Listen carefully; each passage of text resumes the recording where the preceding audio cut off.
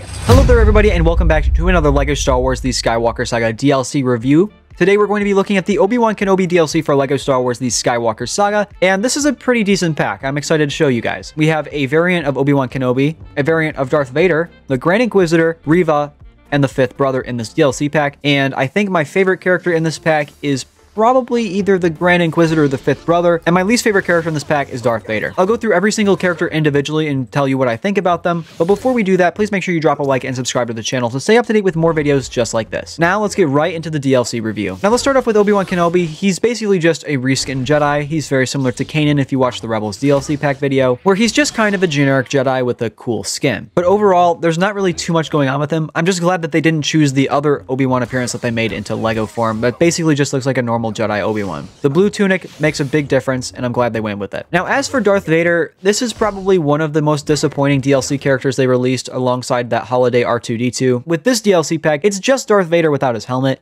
And, I mean, I get what they were going for with the cracked mask Vader, but this is not what cracked mask Vader looks like. This looks like helmetless Vader. I don't know what they thought they were doing different here. They just added a different face underneath a character that already exists in the game. So, I'm very disappointed with this character, but it's still Darth Vader, so Darth Vader is a cool character to play in the game. It's just a weak DLC pack character. Next up, we have Reva, and she's kind of generic. I don't really have any complaints about her. She does have the new Inquisitor lightsaber. I am a fan of the Inquisitor lightsaber in this game. It would be really funny if we were able to fly with them, but I also understand why they are not. That was a really stupid thing they added in Rebels, in my opinion, but super funny to be in a LEGO game if they added it, which they did not. One interesting thing I noticed about her is that they added a full cape onto their minifigure, and Reva's minifigure in LEGO form, the minifigure form, does not have an actual cape. She has one of the newer capes that are really thin, like Mando. So interesting to me that they added a full cape on her when her minifigure doesn't have it, but honestly, it doesn't make too big of a difference. It's just something interesting I noted. Her minifigure is the exact same as the LEGO one. There's no arm printing, there's no leg printing. It's kind of generic,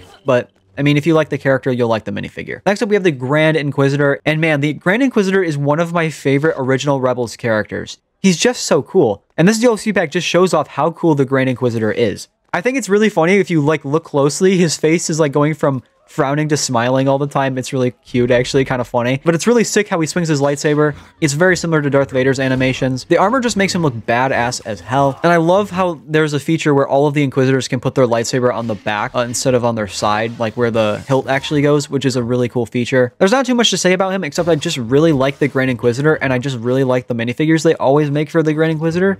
So I'm always going to like the Grand Inquisitor and whenever LEGO makes something with them. Next up, we have the fifth brother, and the fifth brother looks great. Again, he's just a minifigure from the set. There's not really too much to say about it. Again, he's also got the double-bladed lightsaber, unlike the Grand Inquisitor who had the one. But the cool thing about the fifth brother is actually his animations when he jumps. It's very similar to Ezra's animations. Ezra jumps around and does circles and backflips and whatever, and it's really cool how they do it. And this is definitely one of my favorite Sith characters. I think he's up there as one of the best.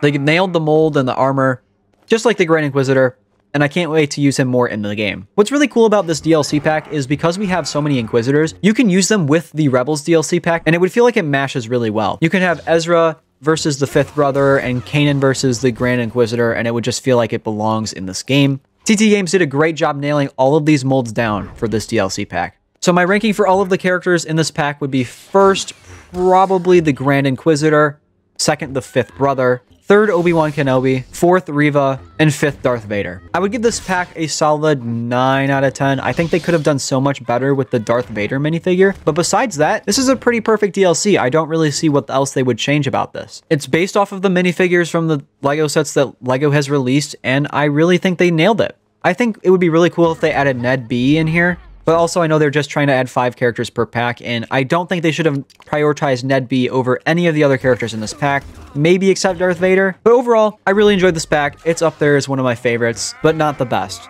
Thank you guys so much for watching this DLC review. If you did enjoy it, please let me know by leaving a comment saying what you thought of this review, as well as leaving a like and subscribing to the channel. I have more of these on the way, so if you want to stay up to date with all of the DLC reviews and more LEGO Star Wars The Skywalker Saga content just like this, turn the notification bell on so you never miss an upload. Thank you guys so much for watching this video, and I will see you in the next one.